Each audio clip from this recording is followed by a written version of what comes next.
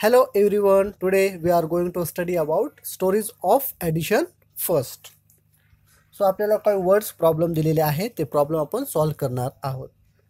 Manjot planted 14 almond trees and 21 guava trees. So how many trees did he plant altogether?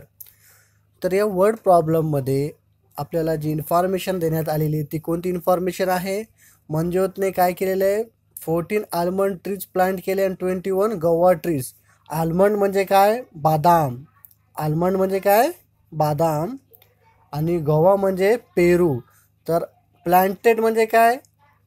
त्यांनी शेतामध्ये लावले. Trees म्हणजे झाड आणि प्लांटेड म्हणजे त्याने शेतामध्ये झाडं लावले. तर किती बदाम झाड किती लावलेले? 14. So Manjot planted 14 almond trees म्हणजे 14 बदामचे झाड त्यांनी शेतामध्ये लावलेले आहे. आणि 21 गव्हा ट्रीज 21 पेरूचे झाड त्यांनी लावले. So how many trees did he plant all together?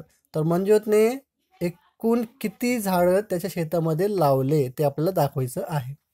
So आपल्याला एक आराखडा दिलेला आहे, असं इन्फॉर्मेशन दिलेली आहे. व्हॉट इज गिवन म्हणजे आपल्याला या वर्ड प्रॉब्लेममध्ये कोणती इन्फॉर्मेशन दिलेली आहे? व्हॉट इज गिवन आपल्याला काय दिलेलं आहे? आल्मंड अँड गव्हा ट्रीज म्हणजे आपल्याला आल्मंड आणि गव्हा ट्रीज दिलेले आहे. तिथे लिहायचं आहे आल्मंड अँड गव्हा ट्रीज. व्हॉट इज आस्क आपल्याला काय विचारलेलं आहे? आस्क म्हणजे काय विचारलं आपल्याला इथं? How many trees did he plant all together? All together म्हणजे त्यांनी एकत्र किती? ऑल टुगेदर म्हणजे एकत्र, एकूण त्यांनी किती झाडं लावले ते आपल्याला दाखवायचं आहे. सो टोटल ट्रीज, एकूण म्हणजे टोटल, ऑल टुगेदर म्हणजे टोटल ट्रीज. आणि व्हॉट शॅल वी डू आपल्याला काय करावं लागणार टोटल करण्यासाठी? ॲडिशन. ॲड म्हणजे ॲडिशन, आपण याला शॉर्टमध्ये लिहितो ॲड. ओके, सो ठीक आहे. तर हे इन्फॉर्मेशन आपल्याला असं तयार करायचं आहे तक्ता. त्याच्यानंतर इथे बॉक्स दिलेलं आहे. इथं टी आणि यू. टी मीन्स तुम्हाला माहीत आहे टेन्स, युनिट्स मीन्स युनिट. तर आपल्याला इथं लिहायचं आहे 14 आल्मंड्स. तर इथं 14 लिहिलेलं आहे. टीमध्ये टेन्समध्ये 1 येणार, युनिट्समध्ये 4. इथे काय 14 काय दिलेलं आहे? आल्मंड. सो इथं आल्मंड ट्रीज इथे लिहिणार आपण. नेक्स्ट आहे गव्हा ट्रीज. गव्हा ट्रीज किती आहे? 21. आता ह्याला असं या तक्त्यामध्ये मांडणी करायचं आहे. मांडणी केल्यानंतर याला सॉल्व करायचं आहे. आता 4 युनिट्स प्लस 1 युनिट्स किती युनिट्स होणार? 5 युनिट्स होणार. 1 tense plus 2 tense 3 tense. So total trees किती झाले?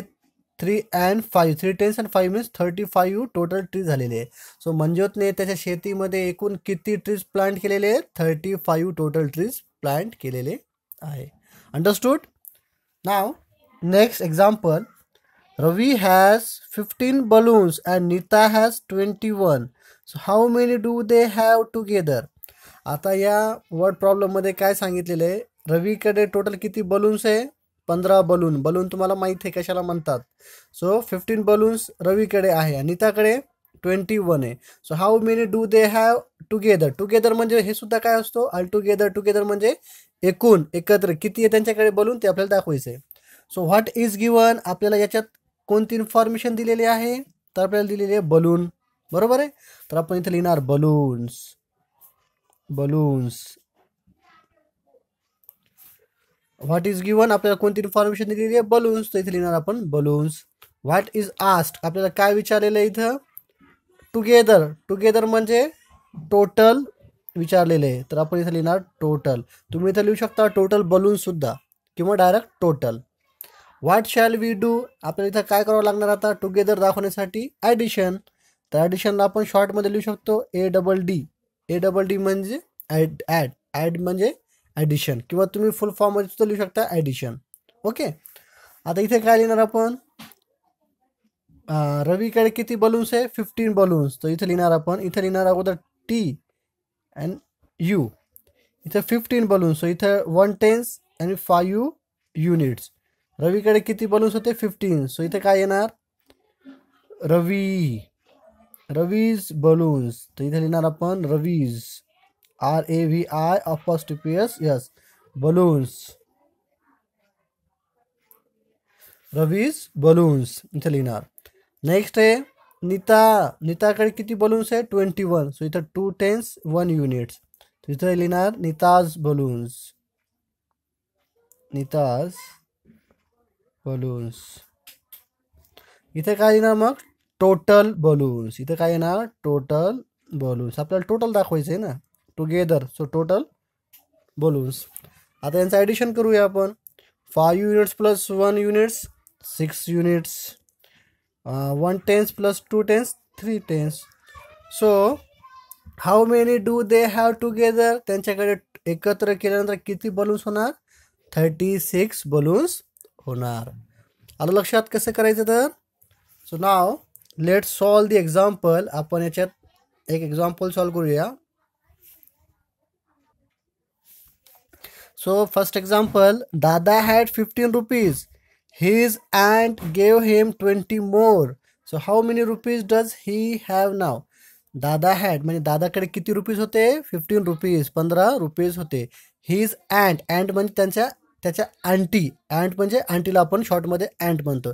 अँट गेव हिम 20 मोर. अँटीने त्याला अजून 20 रुपीज अजून दिले. So how many rupees does he have now. तर दादाकडे आता एकूण किती रुपीज आहे ते आपल्याला दाखवायचे आहे. ठीक आहे. सो लेट सॉल्व करूया आपण. Dada had 15 rupees. His aunt gave him 20 more. How many rupees does he have now? Okay. दादाकडे पहिले 15 रुपये होते. दादाला त्याच्या आंटीने अजून 20 रुपये दिले. तर आता त्याच्याकडे टोटल किती रुपीज हे आपल्याला दाखवायचे.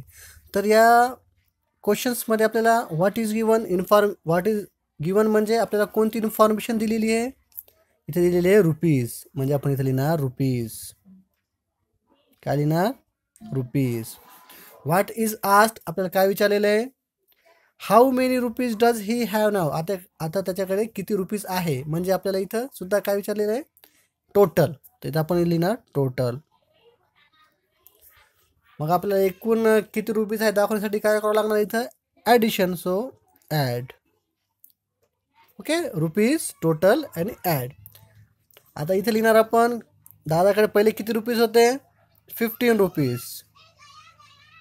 15 रुपीज. सो कोणाचे 15 रुपीज? दादाज. सो इथे लिहिणार आपण दादाज रुपीज. दादाज रुपीज 15. अँटीने त्याला अजून किती रुपीज दिले? 20 rupees. So 20 rupees more. Ant gave हिम. सो इथे लिहिणार आपण अँट गेव हिम. किंवा तुम्ही इथं दादाज रुपीज लिहू शकता डायरेक्ट. ओके. आपल्याला इथं काय करायचं आहे? टोटल. इथं सुद्धा काय करणार आपण? Total. So 5 units plus 0 units 5 units. 1 tens plus 2 tens 3 tens. So दादाकडे आता टोटल किती रुपीज आहे? 35 रुपीज एकूण आहे. ठीक आहे. आलं लक्षात कसं करायचं तर. The next question, there were 24 books in a cupboard and 12 more were placed in it. How many books are there in the cupboard now? एका कपबोर्डमध्ये किती बुक्स होते? 24 बुक्स होते. बरोबर आहे. अँड 12 मोर वर प्लेस इन इट. अजून त्याच्यात 12 बुक ठेवले. तर आता त्या कपबोर्डमध्ये एकूण किती बुक्स आहे ते आपल्याला दाखवायचं आहे. So what is given. आपल्याला इन्फॉर्मेशन काय दिलेली आहे इथं? बुक्स. तर इथं लिहिणार आपण books. Books. What is asked आपल्याला काय विचारलेलं आहे? How many books R there in the cupboard नाव. म्हणजे त्या कपबोर्डमध्ये आता किती बुक्स आहे. तर अजून इथं काय विचारलेलं आहे आपल्याला? टोटल. तर आपण इथं लिहिणार टोटल. टोटल. मग टोटल दाखवण्यासाठी काय करतो आपण इथं? ॲडिशन. तर इथे लिहिणार add. Okay. So there were 24 books. So इथे लिहिणार आपण 24 बुक्स. बुक्स. अजून 12 बुक्स. इथे काय लिहिणार? टोटल. ओके. हा लक्षात. So 4 units plus 2 units 6 unit. 2 tens plus 1 tens 3.